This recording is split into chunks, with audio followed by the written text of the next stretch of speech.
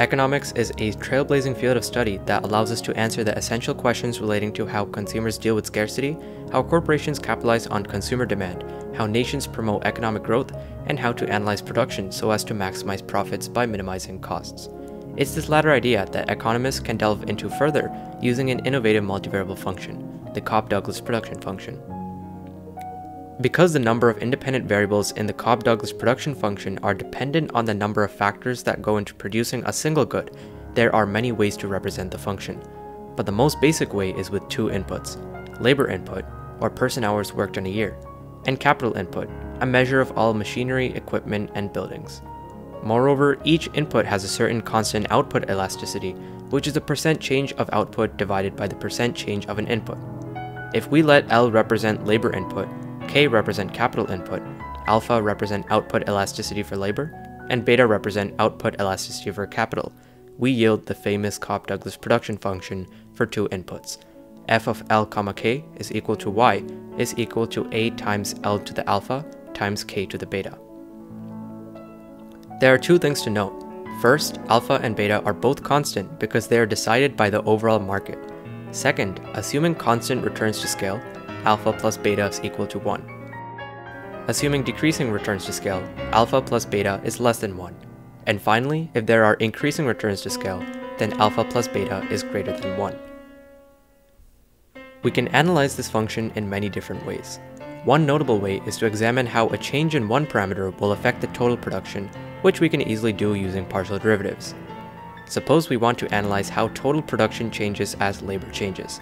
We can take the partial derivative of y with respect to L to yield the function partial of y with respect to L is equal to A times alpha times L to the alpha minus 1 times K to the beta. Now recall that y is equal to A times L to the alpha times K to the beta.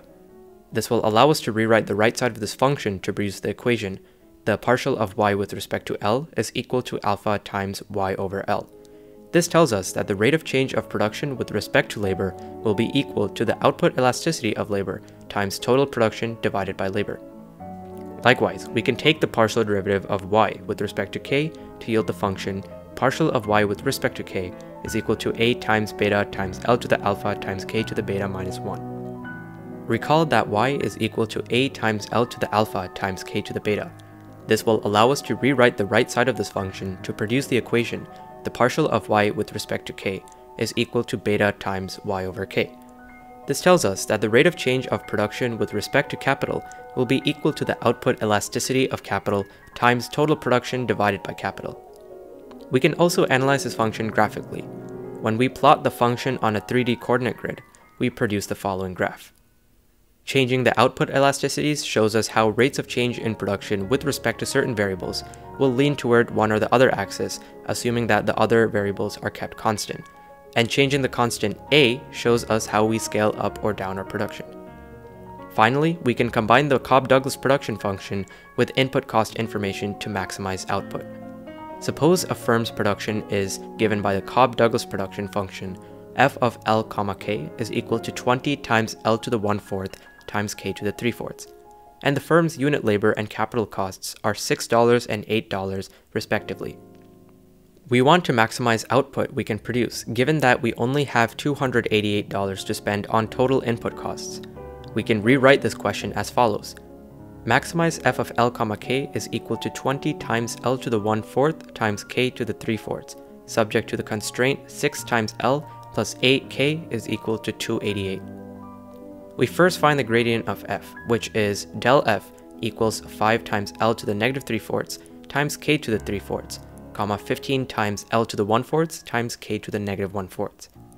We can let our constraint equation be g of L, K is equal to 6 times L plus 8k minus 288, so the gradient of g is del g is equal to 6, 8. We now have the equation del f is equal to lambda del g, or in other words, 5 times L to the negative 3/4 times K to the 3/4, comma 15 times L to the 1/4 times K to the negative 1/4 is equal to lambda times 6, 8. Then we produce three equations, two of them containing lambda and one of them being our original constraint. We can solve the first two equations for lambda and then set them equal to each other to solve for one variable in terms of the other, and doing so is going to result in k being equal to 9 times L over 4. Finally, we can plug this into our constraint to solve for our two parameters L and K, and we get L is equal to 12 and K is equal to 27. Thus, by using 12 units of labor and 27 units of capital, we maximize our production to f of 12, 27 is equal to approximately 440 units produced. Now, let's do something that is much harder. Suppose we want to minimize the total cost inflicted on our firm from multiple factors, not just labor and capital, using the Cobb-Douglas function and information about unit costs and output elasticities. Let's define a few things for our case. Previously, we said that if we have two inputs, such as labor and capital, then our production function is f of L, k is equal to y is equal to a times L to the alpha times k to the beta. We can generalize this to n inputs, such that y is equal to a times the product from I equals 1 to n of z sub I to the power of theta sub I, where z sub I is units of an input, such as labor or capital, and theta sub I is the output elasticity of that particular input, for a total of n inputs. Let's also define the total cost to be C is equal to the sum from I equals 1 to n of W sub I times Z sub I, where we are simply summing the products of each unit cost by the number of units of input.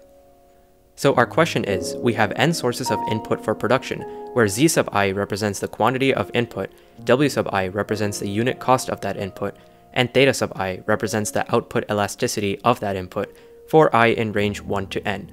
W sub I and theta sub I terms are constant. We want to produce y units of output. Assume production is scaled by some factor a. So what is the expression for z sub I in terms of y, a, any W sub I term, and any theta sub I term, such that the total cost of producing y units will be minimized? What is the expression representing the minimal cost in terms of y, a, any W sub I term, and any theta sub I term? So, using the 2 points we mentioned beforehand, the question transforms into a standard Lagrange multiplier problem. We want to minimize our cost function C is equal to the sum from I equals 1 to n of W sub I times Z sub I, subject to the constraint y is equal to a times the product from I equals 1 to n of Z sub I to the power of theta sub I. We begin by redefining our constraint so that it is a function. So we can write f is equal to a times the product of I equals 1 to n of z sub I to the power of theta sub I minus y. Next, we can create a Lagrange function L. So we define it as L is equal to the sum from I equals 1 to n of W sub I times Z sub I minus lambda times a times the product from I equals 1 to n of Z sub I to the power of theta sub I. We can now take partial derivatives of L. We take partial derivatives with respect to every Z sub I term, and then with respect to lambda. And when we do this, we end up with the partial of L with respect to Z sub I is equal to W sub I minus lambda times A over Z sub I times the product from I equals 1 to n of Z sub I to the power of theta sub I, which we can then set equal to 0. And rearranging this gets us W sub I is equal to this expression. And we also want to take the partial of L with respect to lambda. So that is y minus A times the product from I equals 1 to n of Z sub I to the power of theta sub I. And we can set that also equal to 0. And rearranging that equation gives us y is equal to a times the product from I equals 1 to n of Z sub I to the power of theta sub I. Next, we can find each Z sub I term in terms of Z sub 1 and the other constants, so that we can then plug each of them into the second equation to solve for Z sub 1, and therefore for the other Z sub I terms. Note that when we write W sub I is equal to this expression, we mean that we're actually splitting these up into W sub 1 is equal to everything sub 1, W sub 2 is equal to all of that sub 2, all the way to W sub n is equal to all that sub n. Let's divide each one of these equations by the first one. Then we will get W sub I over W sub 1 is equal to this expression divided by the expression that is equal to W sub 1. And when we cancel out certain terms and rewrite this as Z sub I in terms of Z sub 1 and other constants, we will get that Z sub I is equal to theta sub I times W sub 1 over theta sub 1 times W sub I, and that multiplied by Z sub 1. And note that this equality is still true when I equals 1, because Z sub 1 is equal to theta sub 1 times W sub 1 over theta sub 1 times W sub 1, which cancels out to 1, and then multiplied to Z sub 1, which is just Z sub 1. Now that we have an expression for each Z sub I term in terms of Z sub 1 and other constants, let's plug each of these back into the equation y is equal to a times the product from I equals 1 to n of Z sub I to the power of theta sub I to find Z sub 1. We can then use this to find the value for every other z sub I term, and finally we can find the minimized cost. So we have y is equal to this expression, and then we can plug in what we got before for z sub I to yield this expression. And then we can factor out the z sub 1 to the power of that summation, and then finally we can rearrange to solve for z sub 1 in terms of all these constants. Now that we have written z sub 1 in terms of our constants, we can find every other z sub I term, answering the first part of our question. So if z sub I is equal to this expression, then we can plug in what we got before and we will get z sub I is equal to this lengthy expression. Now we have determined every z sub I quantity needed to minimize cost, which answers our first question. Now we can determine an expression for the minimum cost produced by using this combination of quantities. So all we have to do is plug all of this in now. So our original cost function is c is equal to the sum from I equals 1 to n of w sub I times z sub I. So plugging in what we got before for every z sub I gets us this large expression. And then we can factor out the term that includes y over a to the power of that summation. And in the next step, we can cancel out some terms in that fraction. And finally, we can rewrite this, factoring out once again and getting this final answer.